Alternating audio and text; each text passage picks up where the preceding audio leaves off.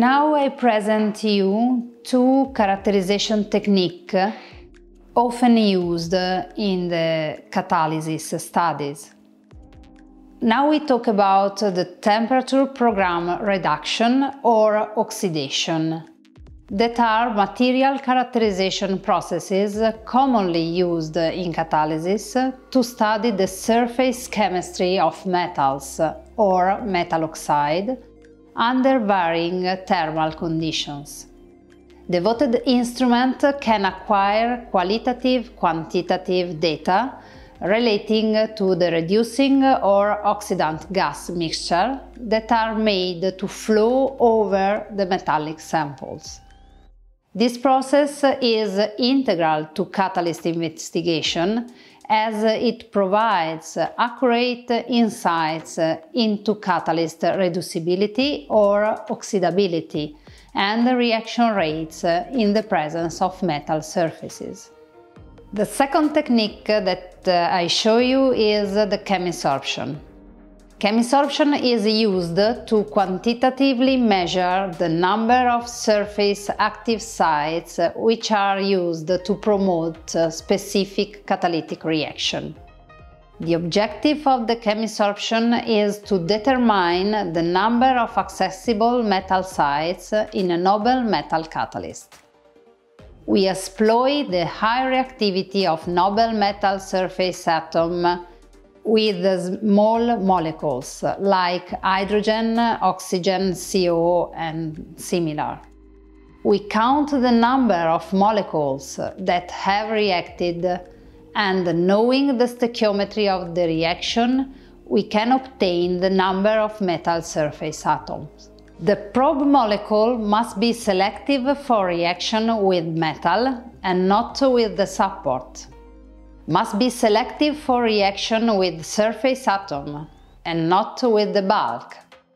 And this reaction must be irreversible. The chemisorption can be performed both with static or dynamic method, and we talk about the last one. The dynamic method is also called pulse method, because we send pulses of probe molecule with carrier gas to the catalyst, and we detect the consumption of probe molecule with a TCD detector.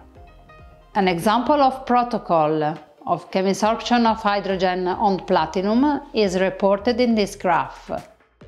We have at the beginning an heating ramp in order to heat the sample up to a defined temperature.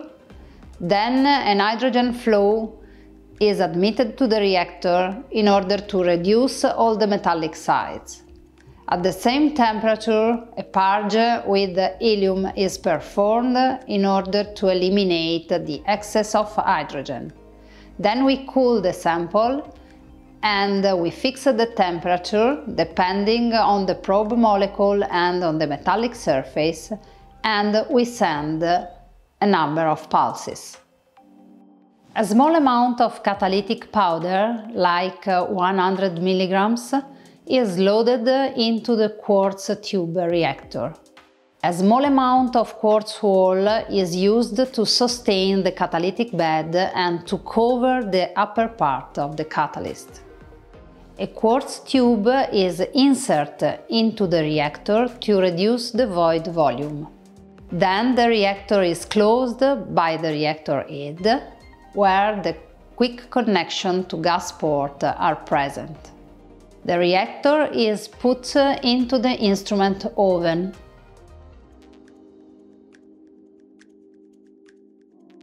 In the external part of the oven, grains of desiccant are present on the gas line in order to completely eliminate the humidity in the gas flow. How is the TPR performed? In a typical TPR experiment, a reducing gaseous mixture, such as diluted hydrogen, is made to flow across the catalyst under gradually increasing thermal conditions. This linear heating allows the reduction rate to be correlated with the temperature. A highly sensitive detector continually analyzes the chemical difference in atmospheric concentration at the outlet of the reactor, producing an accurate picture of the maximum or peak reduction rate of the catalyst. The correlation between the area of the obtained reduction peak and the amount of the consumed hydrogen is given by appropriate calibration performed using a pure copper oxide sample. In the case of a TPO experiment, the principle is the same. The gaseous mixture is composed in this case by diluted oxygen, and the calibration is performed using pure metallic copper. How we perform the chemisorption? The chemisorption for metal dispersion measure is carried out at constant temperature, and this temperature changes with the probe molecule used and the metal due to the occurrence of spillover phenomena. After an appropriate pretreatment performed in order to eliminate all the physisorbed substances and to completely reduce the metal phase, a series of hydrogen pulses are injected with a predetermined interval time until the amount of exit hydrogen pulses reached a constant value. This value corresponds to the surface saturation. The hydrogen consumption is now calculated as difference between the area of peaks corresponding to the saturation and each peaks detected before the saturation. Since the stoichiometry of hydrogen chemisorption is known, it is possible now calculate the amount of metal reacting with the probe molecule. The ratio between the reacted metal and the nominal metal loading gives the metal dispersion.